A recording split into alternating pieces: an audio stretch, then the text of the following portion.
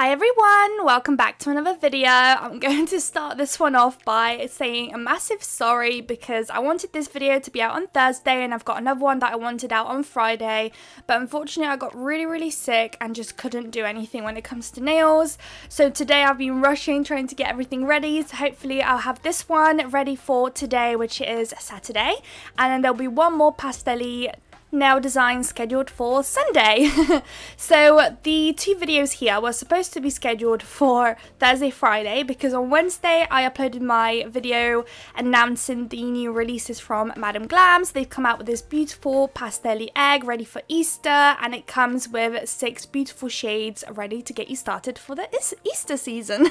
So my plan was to, of course, the next following 2 days upload videos kind of showing you guys what kind of nail designs you can create using those gels and kind of help you guys make a conclusion whether or not you want to go ahead and buy it.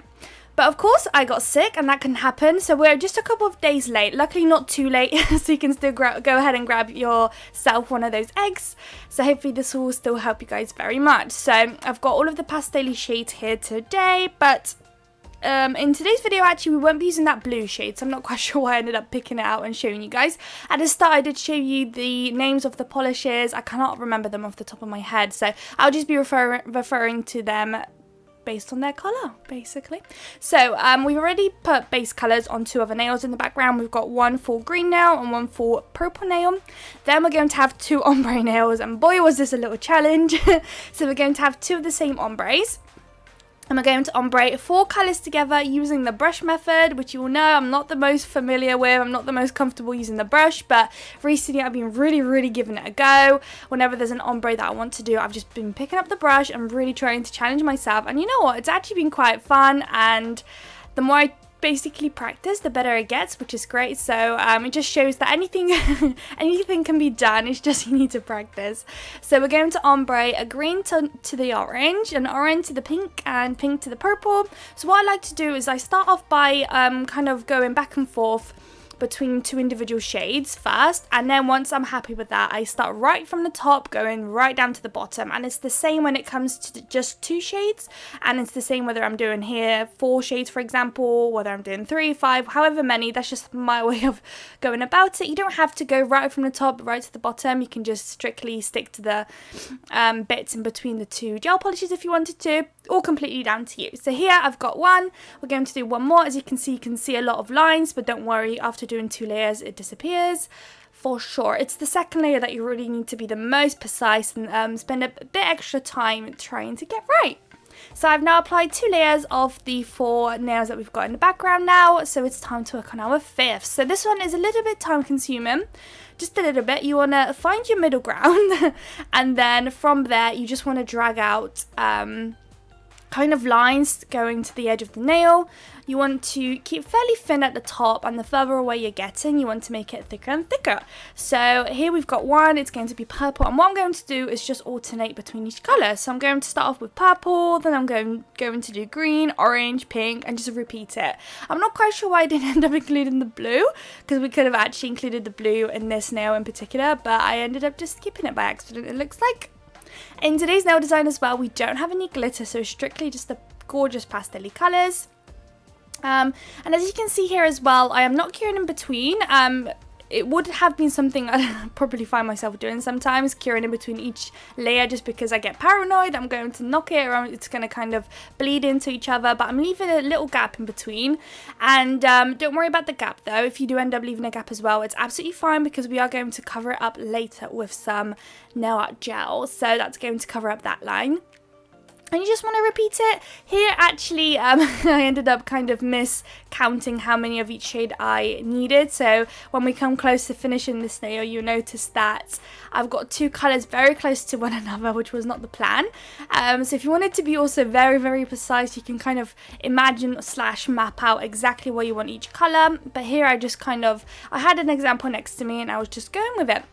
So as you can see, it's achievable, or if you want it to be, like I said, very precise and get it perfect, make sure you can, you know, kind of like plan it out, maybe do very slight faint lines, kind of drawing where you want it on the nail and then colour it in kind of thing. There's all sorts of different ways you can go about it, but of course I just went down the I'm going to wing it method. so you just want to repeat it. This bit was probably the most time consuming. You probably think it's the ombre, but this one really took some time. I do go ahead and pop it into the lamp once I'm happy with it, and I do go ahead and do a second layer off camera because this one took super long, like super long, and it's just repeating. I'm just going over each nail, each colour here, and just making it, you know, a bit more opaque, just because I wasn't using too much and some bits are a bit more sheer than others, so I wanted to make sure we fixed that up. So this is the bit there, so it's pink, and it should, after pink it should be purple, but I've got purple right there, so I had to pick a colour. It was going to be either green or orange, and I decided to go for green this time. And it's actually fine, looking at it now, it's not actually that noticeable, which is great. But yeah, there we go. So there's 2 layers. I've cured it as well. And now it's time to apply our top coat. No, it's not. It's time to do clouds. So this one is kind of like spacey inspired, but not really. It's got a bit of like clouds and stars. I just really wanted to play about with the pastels. I didn't really have much of a plan when it comes to this in particular nail design. I just really wanted to have some fun, and the ombre nails were kind of really giving me sky vibes, so I wanted to do some clouds. So I'm using a dotting tool and a nail art gel, and the reason I'm doing a nail art gel is just because they're thicker and they'll be easier to kind of like fan out downwards with my little sponge here to create this little cloud effect. So what I'm doing here is just dabbing it on and just kind of dragging it down, and then you get your little cloud. It looks so much better in person. I feel like the camera isn't doing it justice. The colours are just not giving it justice either. I feel like the colours are so much more opaque. Sorry, not opaque, a bit more brighter maybe than it's kind of picking up on camera. I feel like I've had a bit of a bad day today when it comes to recording. This video in particular is just areas that are just out of shot, or possibly like here, just not in focus. It's just so annoying. Once you cure the first 3 clouds that you've created, I'm going to do 2 additional ones on top of 2 of those. So I've decided to pick the top one and the bottom one, just to kind of give it that layered look. You can definitely completely miss this bit if you wanted to, or you can add even more clouds if you wanted to, but I kind of really like the effect it gives when it's kind of on top of each other, but kind of not. Here they are matte top coated. I ended up actually not doing that on camera somehow. And now it's time to add some little stars. So because the matte background is there, using the nail art gels, they cure tack free, which is beautiful, so we can have a bit of matte and a bit of glossy on this one. So I'm going to do 3 little stars. I'm going to dip into that white with my nail art brush, and I'm just going to drag out 4 little lines coming out of the little circles we've just created to give us a little star. I'm going to do the exact same thing on the other ombre nail as well, of course, and you want to make sure you cure these for 60 seconds. They really are opaque and thick, and they do really need that 60 seconds to be cured fully through. The amount of times I've forgotten, and I did 30, and I managed to, you know, literally scrape half of it off the nail still, so it really does need that 60 seconds. So here's our first nail. The other one will be also done off camera, just repeating exactly what we've done.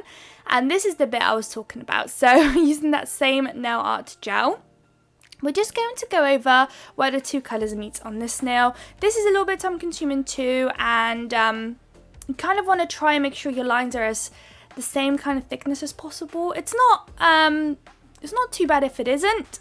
I know that my lines were definitely not perfect, but with what we're trying to achieve with this one in particular, I kind of was trying to get the lines as kind of the same thickness as possible. You don't have to be too worried about the center. We are going to place a crystal in the center, so don't worry too much about getting that perfect or anything. There'll be no need. We're going to place this fairly large chunky little AB star there, so it's actually going to cover up any mistakes that we've made. So I love nails that you can do that. You don't have to be spending too much time perfecting it, because we're going to cover it all up. So I'm just going to finish it once again, pop into the lamp for 60 seconds. This will cure tack free, glossy on top of a beautiful matte background, and then we can crack on with our crystals. So the crystal placement today, kind of simple, kind of not. This one, like I said, we'll have a star in the center, and that's all that we're going to do for this one. This one's already super busy as it is. It was kind of just an attempt to cover up that center. So there it is cured. Time to apply our Macart Rinse Glue Gel, and here is my little star.